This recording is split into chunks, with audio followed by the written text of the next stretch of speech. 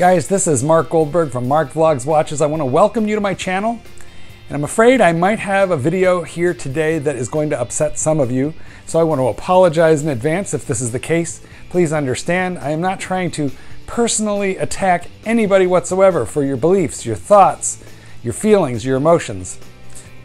This is a complicated hobby. Some of us have a lot of feelings wrapped up in our watches. It's a whole lot more than just a timepiece. But I am getting a little bit ahead of myself. So first, I think we should get through the quick fist watch check. But before we do that, I would like to quickly ask you to please subscribe to my channel if you have not already done so. And if you are currently a subscriber, I want to thank you so much for being with me. And now here it is, quick fist watch check.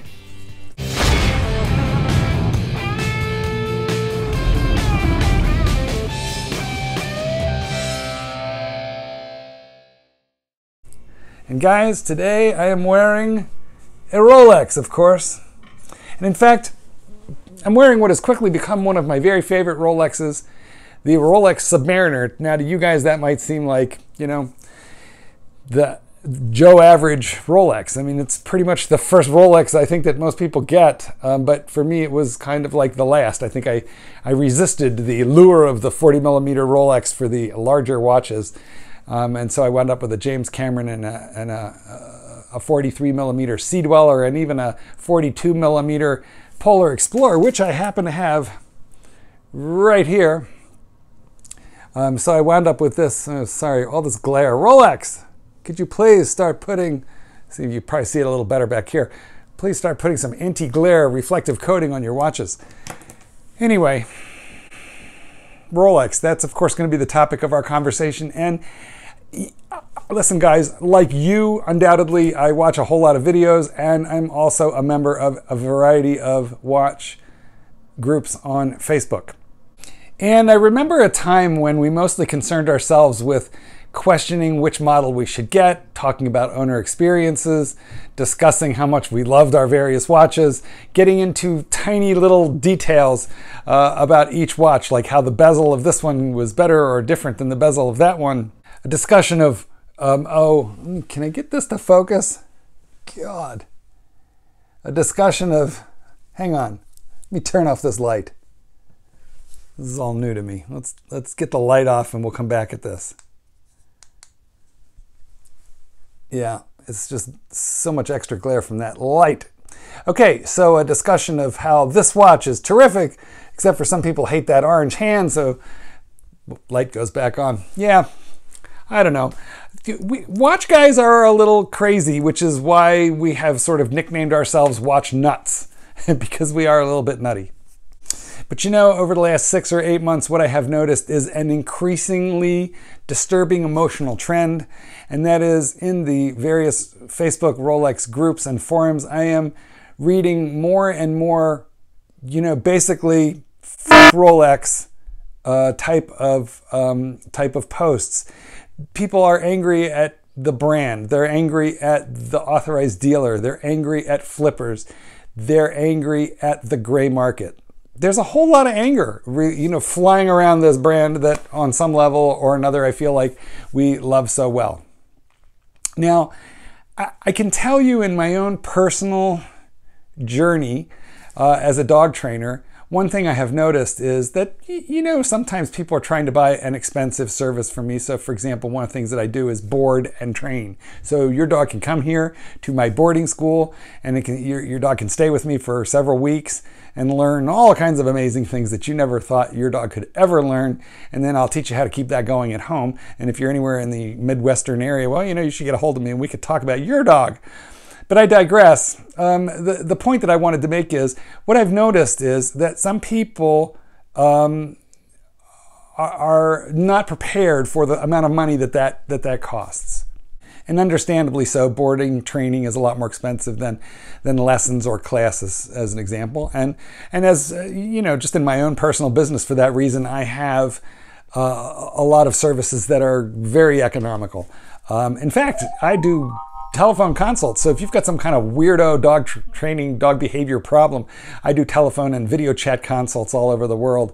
So, you can write me at markgoldberg8@gmail.com, and, I can give you the particulars about that. It doesn't matter where you are. I can help you with your dog.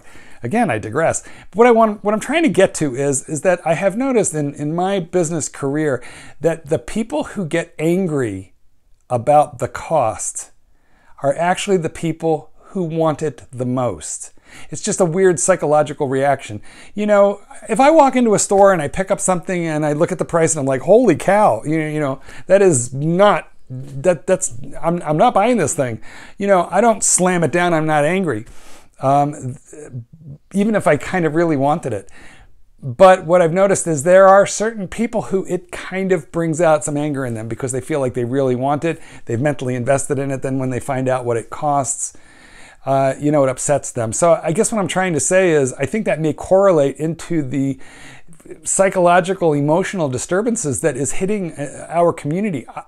I think many of you, not all of you, but I think many of you are really angry at Rolex.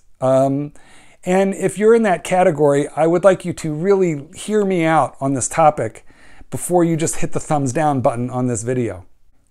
Because I'm not trying to denigrate or downgrade your feelings. I don't think you're unimportant. I think you have a point, but I want to offer some alternative points of view related to a feeling towards a brand, okay?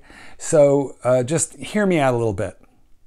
The first thing I'm going to say is that Rolex, we really have to separate out who is Rolex, because there is this giant cloud around the topic of, who is this watch, who produces it, who sells it, etc. So let's start first. Rolex is a company, a manufacturing company based in Geneva, Switzerland. Rolex, the manufacturer, are the guys who actually manufacture these watches. It's mass-produced largely robotically. They've got probably $1 trillion worth of equipment. The quality is excellent, but they are built largely by machine. So we have Rolex, the manufacturer. Now, many manufacturers are privately held. I want to say Patek is privately held by the Stern family. Other manufacturers are owned by investment groups. We have Breitling, which is owned by an investment banker group, essentially. Then we have other brands like Blancpain, which are owned by groups such as the Swatch Group or the Richemont Group, depending on the brand. And depending on those groups, a lot of those groups are publicly held companies. So they have shareholders, they have investors, they are required to put out annual and quarterly financial statements and so forth. Rolex, the manufacturer in Switzerland, is actually held in charitable trust. It's a very, very odd arrangement for a company. It is not a publicly held company, and it's not even a privately held family-owned company. It's a charitable foundation. Now, that's because the founder of Rolex, Hans Wilsdorf, left it that way as a charitable trust. Now, I haven't gone to Wikipedia to find out if he died with no children or why he did that. But, have a look if you'd like. Just trust me on this one. Rolex is not a for-profit company. It's a charitable foundation. Now, they're also based in Switzerland, and they have different rules than we do in the United States. Here in the United States of America, charitable foundations have non-profit tax exempt status, but they're required to file all kinds of paperwork with the government to continually support their non-profit status. And what that means is a lot of their financial information is publicly available. Well, I am no expert in international law, but it is very well known that Switzerland is a country with banking and business laws that are very favorable towards secrecy. And so there is very, very little known in terms of what Rolex does with its profits, what its economics and strategies are. Very little known. So they're well incorporated as a charitable foundation in Switzerland, and this means you aren't going to know anything about what they do. Now, who sells Rolex? There are really several kinds of outlets who sell Rolex. The first and probably most common are relatively small independent jewelry stores. Those are known as authorized dealers who have a distribution contract with Rolex. Now, typically these are fairly small businesses, family owned usually. They may have 1, 2, 3 locations, let's say. but lots of them have one location. In the distribution contract, which they have with Rolex, they are guaranteeing and pledging to meet all sorts of really draconian requirements, very expensive requirements that Rolex has put upon them. For example, they must have an advertising budget. They have to put full-page ads in certain newspapers, magazines, or they can put that budget into billboards. There's an authorized dealer not terribly far from me. I pass their billboard on I-90 on my way to O'Hare Airport with regularity, and that's it's a giant billboard on a very well-traveled interstate highway. I'm pretty sure you're looking at about a $25,000 per month contract for that billboard. So these guys have got to put out tremendous amounts of money in order to support the Rolex brand. They're required to do that by Rolex. And these requirements go down to how much square footage they're going to offer Rolex. Usually it's got to be 40% of the store square footage. And if you go into an authorized dealer, you'll notice that the Rolex cases are always in the front of the store. And maybe Omega and Breitling are, if they have those, are in the back of the store, and that's where you find the diamond and gold jewelry more to the back of the store. I mean, all of that stuff is governed by the Rolex distribution contract. I actually feel for the Rolex authorized distributor. Look, I know some of them are probably doing some shenanigans and making it difficult for you to acquire what you want when they do have it. But believe me, I think the average authorized dealer, the AD, would be an awful lot happier if their supply from Rolex was much better, because they make money selling watches and they really would like to sell as many of the Hulks and Daytonas as they possibly could.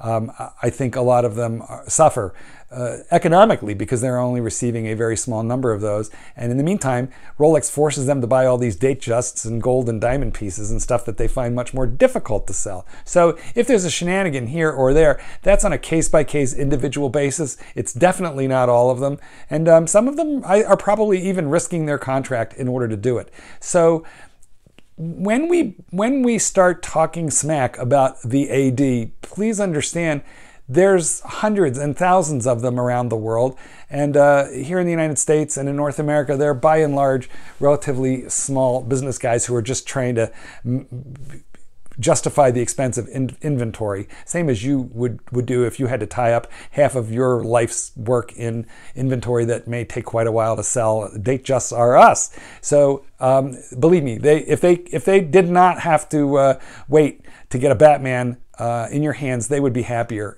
about that. Okay, so also there are boutiques. Those are actually owned by Rolex. Those are in certain airports around the world. Hong Kong, just depends on where you are, but some of the boutiques are, I believe, actually owned by Rolex. And then you have certain authorized dealers which are chains, like Torno. So they may be a lot of them in one city, or they may be spread all around the country, and those are essentially corporate-owned authorized dealerships. But you still have to bear in mind that Rolex in Switzerland is calling the shots in terms of who gets what. No authorized dealer gets to call up Rolex and put in an order the way they do with pretty much any other brand. If you're an authorized dealer for Omega, you can call them up and say, hey, look, I want this many Omega SMP 300s. These are the ones I want in straps. These are the ones that I want in bracelets. Here, I need 2 Planet Oceans. Get me a ProPlof. I mean, I'm pretty sure that's how that works with that brand and with many, many other brands. But with Rolex, you just are obligated to take what they give you. So, naturally that puts a great deal of pressure on the authorized dealer. Now, I've spent a lot of time talking about that, but what I really want to kind of get to is the anger that's at the brand. I feel like I'm reading constantly people extremely angry at the brand, but they're angry not with a laser beam at Geneva, which is where this problem originates. If there's a distribution problem, believe me guys, it doesn't start at the authorized dealer. It starts in Geneva, Switzerland. So if you're angry, that's where it should be going. Understand something. If you say you're so angry that you're going to quit that brand and you're going to move on to something else, whether it be Breitling or Grand Seiko or Lange 1 or Patek, anything, up the horological ladder or down, Geneva doesn't care, okay? Rolex doesn't really care. And the reason is we collectors we are a very odd group of people in the sense that we are extremely passionate. We may buy 2, 3, 4 of these watches or more. We may flip them around and constantly juggle our money and our different watches, but I don't think that we are the primary target for Rolex Geneva, the manufacturer. I think they are looking for the guy who's going to buy one Rolex when he's 30 and he's made it. He's going to buy one for his wife for their 10th anniversary, and then when he's 50, he's going to buy another one because he just became a partner. And these are their customers. And those people are buying a lot of those date justs that are really all that you and I are seeing in the cases right now. So, don't be mad at Rolex. I mean, it's just not worth it. They don't care. I feel like it's worth it if you're angry at a brand who is willing to respond to your complaint. Like, for example, if you have a bad experience at a family-owned restaurant, right? Rather than getting on Yelp and just, bitching and moaning and saying awful things, I feel like if you call them and have a word with the manager, they're going to do everything they can do to make it right. Because in this day and age, it's hard to replace customers. I was at a chain restaurant. I was at a Ruth's Chris Steakhouse. Wow, those are awesome. If you haven't been and you like steak, you should try it. So anyway, I'm at a Ruth's Chris, and I ordered a ribeye, and I ordered it medium, and it came medium well to well done. Okay, it wasn't burned, but boy, was it overcooked. Now, I'm one of these people, weirdly, I can eat a medium well steak and not complain. That's very rare, get it? That's a very rare thing. That's a really bad pun. But I mean, it's a really rare thing, because your average steak lover with a medium well steak would be appalled and would have sent it back at the first bite. And I might have done that too, except for this steak the quality of the meat was so good. It was melting in my mouth. It was delicious.